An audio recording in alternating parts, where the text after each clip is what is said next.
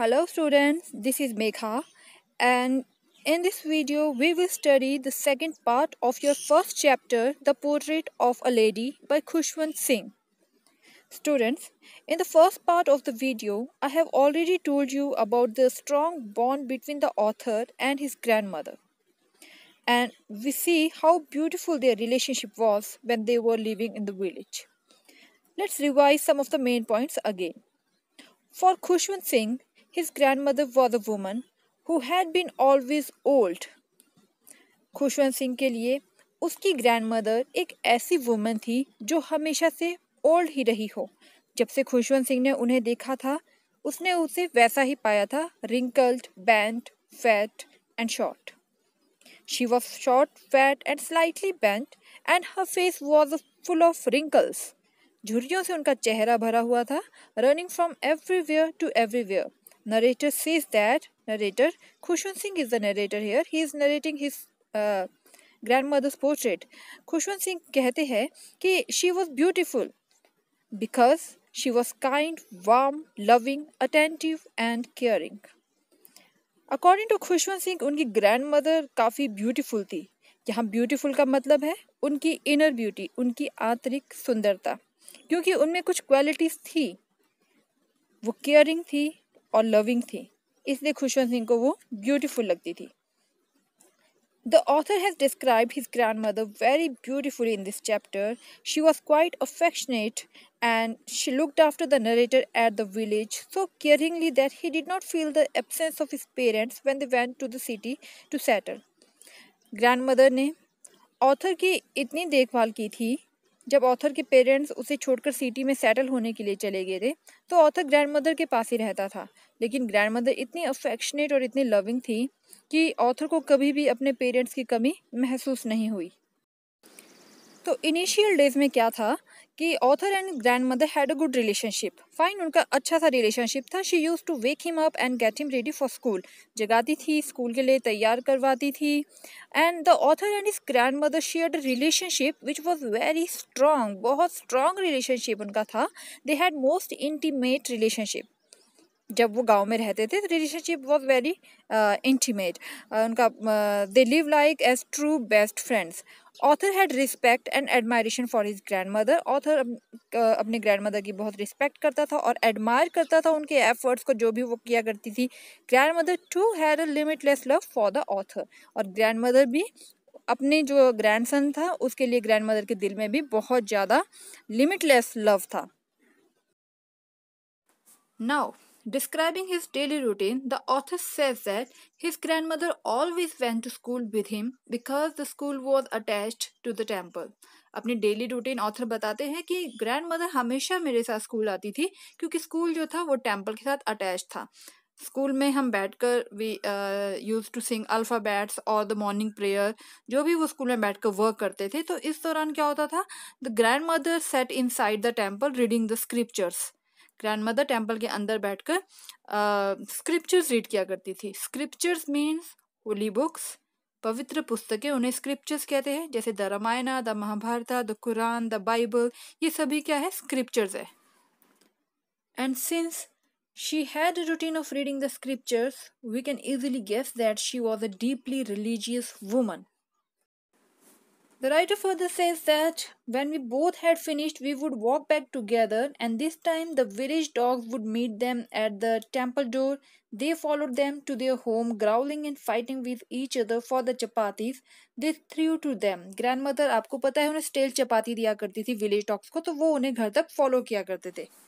And now comes the turning point in their relationship. अब उनकी friendship में एक बहुत बड़ा चेंज आने वाला था. और वो चेंज कब आया?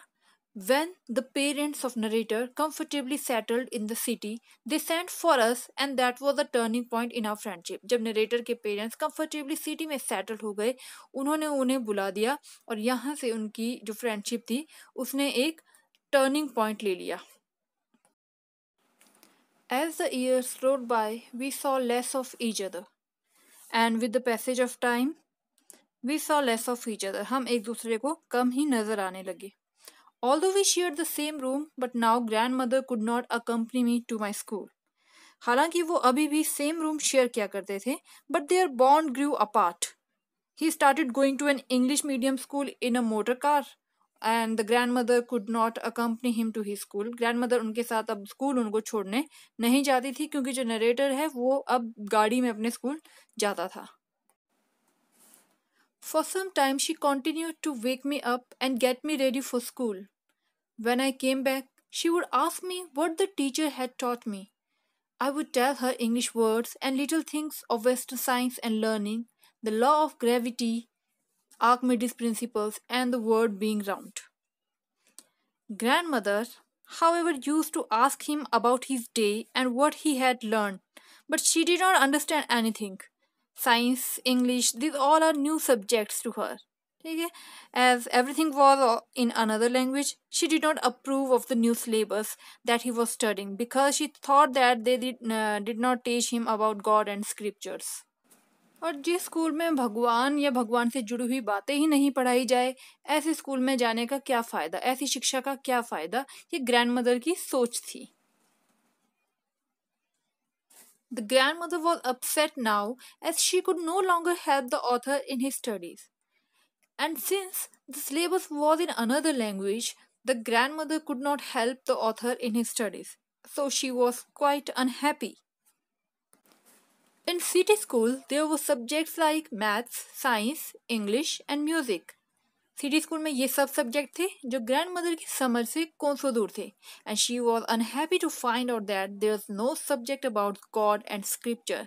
Since grand mother was a religious woman, और वो चाहती थी कि यही जो रिलीजन है ये मेरा ग्रैंडसन भी पढ़े, लेकिन वहाँ पर गॉड और स्क्रिप्चर्स के बारे में कोई टीचिंग नहीं थी. तो she was quite distressed that there was no teaching about God and scripture, and she did not believe the things they taught at the English medium school. And such type of modern education was not a true education at all for the grandmother. One day, I announced that we were given music lesson in school. She was very disturbed. और एक दिन writer ने घर में announce किया कि उन्हें अब स्कूल में म्यूजिक लेसन यानी कि संगीत की शिक्षा दी जाएगी. ये सुनकर the grandmother was quite uneasy, बिल्कुल डिस्टर्ब्ड हो गई थी. That time she said nothing, but her silence meant her disapproval. She rarely talked to author after that. उस दिन के बाद ग्रैंडमदर ने ऑथर से बहुत कम बात करनी शुरू कर दी. The grandmother thought that music had lewd association and it was the monopoly of harlots and beggars, and music is not meant for gentlefolk. Grandmother के लिए म्यूजिक शरीफ इंसानों के लिए नहीं होता था. When I went up to university, I was given a separate room of my own. The common link of our friendship was snapped. Writer अब university जाने लग गया तो उसे एक सेपरेट रूम दे दिया गया. पहले तो they were sharing the same room, but now the writer was given a separate room, and the common link of their friendship, that was a same room, the common link, it was snapped. अब उनकी जो रही सही friendship थी वो खत्म होने की कगार पर आ गई थी, क्योंकि अब उनके रूम्स भी अलग अलग हो चुके थे. Though grandmother accepted this all, she did not complain a thing. Without protesting, she accepted all the things. Now she spent most of her time in spinning wheel. She rarely left it. From morning to evening she remained busy with her wheel. अब grandmother अपना ज़्यादातर time pass किस में करने लगी? अपने spinning wheel यानी कि चरखे में. और उस स्पिनिंग व्हील को वो कभी नहीं छोड़ती थी, ना ही किसी से बात करती थी. And from sunrise to sunset she set bye her wheel spinning and reciting prayers. Sunrise to sunset वो अपने व्हील को स्पिन करती रहती थी और प्रेयर को रिसाइट करती रहती थी, प्रेयर किया करती थी. सो now her favorite pastime was reciting prayers, spinning the wheel and moving beads of her rosary. अब ये उनका फेवरेट पास टाइम बन चुका था. प्रेयर डिसाइड करना, चरखे से ऊन काटना, और moving beads of her rosary का मतलब है माला जपना.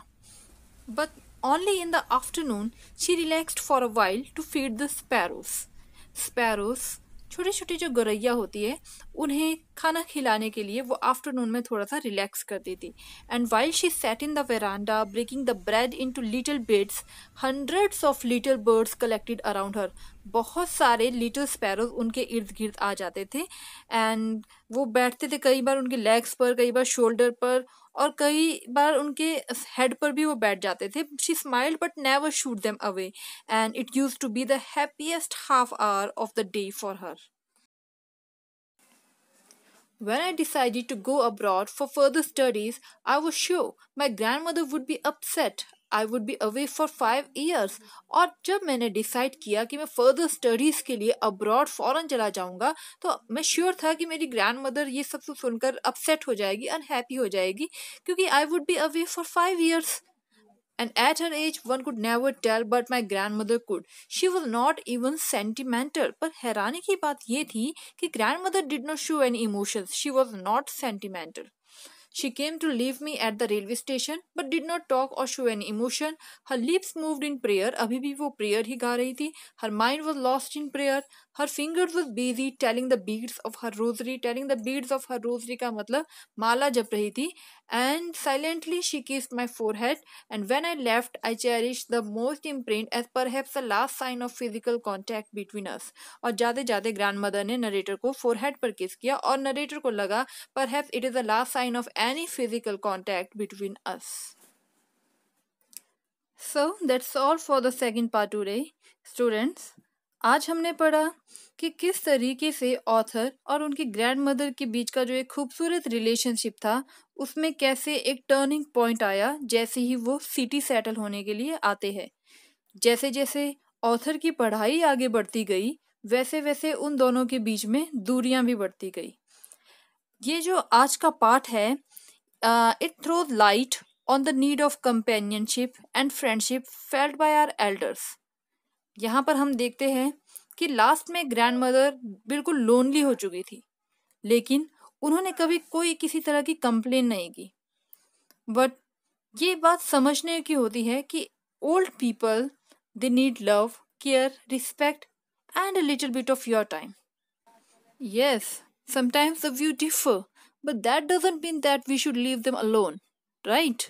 One day you will be at their place. One day you will become old too. So, that's all for the second part today. See you in the third part. Till then, goodbye. Jai Hind.